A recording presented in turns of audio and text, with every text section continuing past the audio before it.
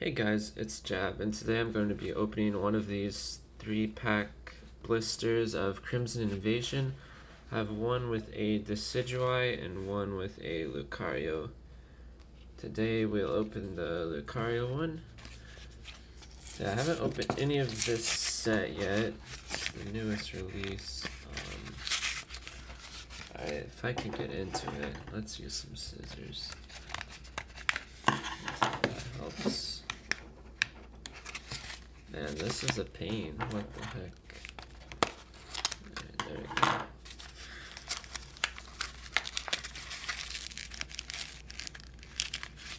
Hope I didn't just cut into one of the cards right there.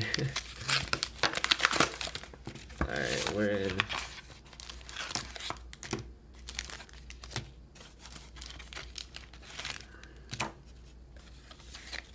And hopefully the promo's okay. We'll leave that in there for now though. So yeah, this set didn't look too exciting in terms of potential pulls, but I just wanted to open some of it anyway. This is probably all that I'll open of this set. Didn't get any booster box or anything this time around. Hard to top Burning Shadows after we pull the secret rare Charizard GX.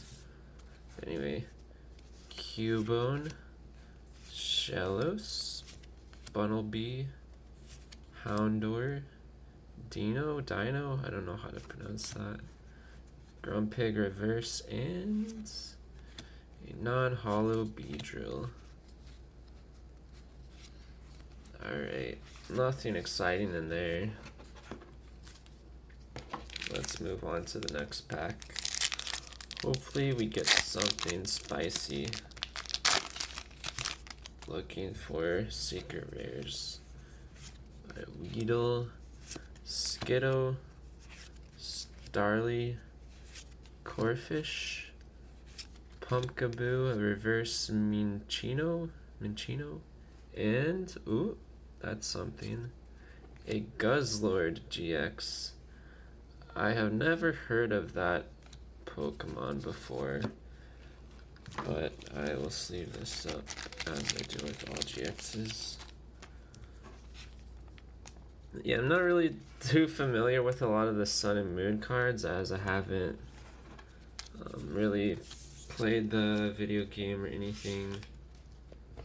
I'm kind of just waiting for a Pokemon game to come out on the Switch, so I don't really have a 3DS or anything.